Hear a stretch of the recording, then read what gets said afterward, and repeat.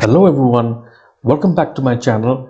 In today's video we are going to talk about BRF Plus. So let's dive into the topic. So BRF Plus stands for Business Rule Framework. So B for business, R for rule and F for framework.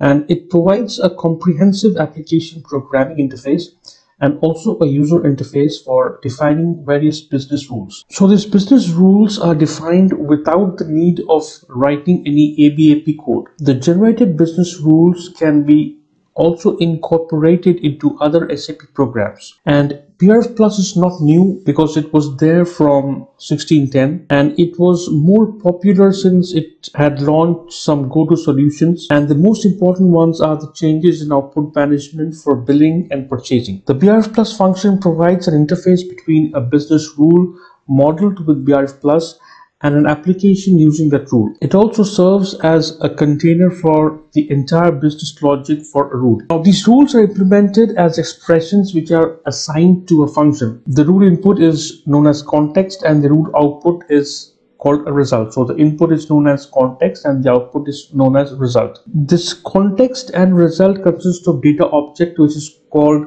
decision table, structure, decision tree. It also supports features such as simulation, trace, transport, XML export and import. And to use BRF Plus in your ECC system, you should be on NetWeaver 7.02, Service Pack 6 or above. So this is the system requirements which you need to have in order to use BRF Plus. In S/4HANA, this is a new output management that is in place. So this configuration for the new output management is different from what we used before. Previously, we were using the condition techniques using NAST. Also in S/4HANA, the target architecture is based on Adobe document server, and for form determination rules, the BRF Plus functionality is used, and it's a part of the NetWeaver ABAP stack, and its key code is BRF Plus. So you just type in BRF Plus on the SAP Easy Access screen and you should be able to get the interface. Now let's talk about the conversion of NAST to BRF Plus. So from ECC to HANA, if you're using a new output, there are no tools available at the moment. Now when we're converting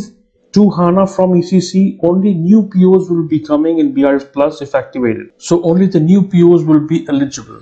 Now from 1511, only sales and PO are available. And when it comes to 1709, there are 12 plus XML forms which have been added. From 1809, the 12 plus was increased to 20 plus. And in 1909, the number has further increased. To upload this XML format, the basis team needs to pitch in and do their work. After that, the BRF Plus needs to be activated by the transaction BRF Plus, and then a decision table needs to be maintained to get the output. Now let's talk about some limitations. So IDOCs are not fully supported in this new output management because their use is restricted to business applications that previously used NAST. So we are unable to use IDOCs. Now only the output types which are maintained one-on-one can be used in the IDOC. Also, only business partner based communication is supported and no communication are supported to other logical systems.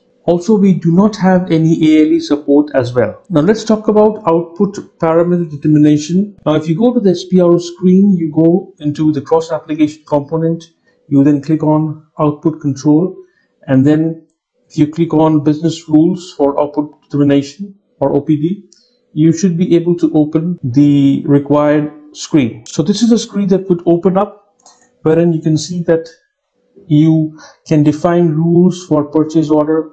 You can define the step here. Now here actually you enter the document type and the output type, and you can edit and check here. So this is a very important screen wherein you actually configure your output management. Now if I talk about configuration steps, in order to switch from NAST to BRF Plus, we need to activate a function in SPRO IMG. Now for purchase orders, we have to go to IMG and we have to click on integration with other components.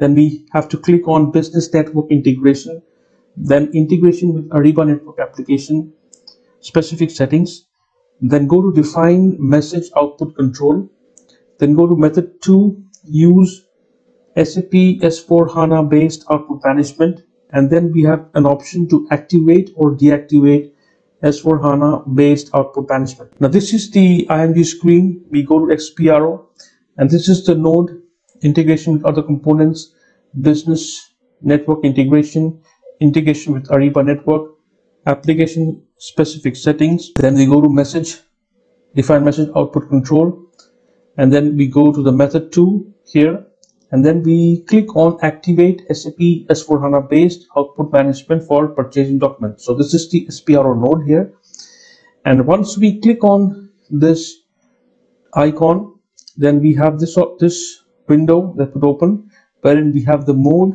and we have to select if I want to use the new output management. So if I want to activate the new output management, I would select this option, new output management is active. Now for contracts and general agreements, we have to go to the IMG screen again, go to cross application components, output control, then we go to manage application object type activation. Now for RFQs, the new output management is not available, and we have to go with the classical output management. And also for output transmission of your purchase orders with the new output management, you can use the Fiori app print scheduled purchase orders, or the corresponding transactions is ME9FF in the backend. Now, once we have configured the purchase order output management on the PO screen, we can have this icon, this option, that is print preview. So once you have saved the order and we click on print preview, you would have this preview that will be generated in the purchase order. So we have the PO number, and this will have the date. This is the form layout, the printing layout. So we have the company, the vendor, and the material, and how many pieces are there, what the terms of delivery. So this is the form for the print after we have configured BRF Plus. Now to conclude, so BRF Plus allows us to model rules with an intuitive way and to reuse these rules in different applications. And it also avoids creation of custom tables, maintenance of custom tables. It avoids hard coding, so you don't have to hard code, which was a traditional approach which we were following before. It is also used for doing decision making, where we can do things on the fly in terms of input and output values. The S4 HANA output management is recommended, but it's not mandatory. You can still go with the classic way by using NAST. The scope of S4 HANA output management is not compatible with the scope of NAST. So that was the whole story about BRF Plus. Hope you got value from the video. If you got value, please like, share, comment, and subscribe. Till we meet again in another video, you all take care and goodbye.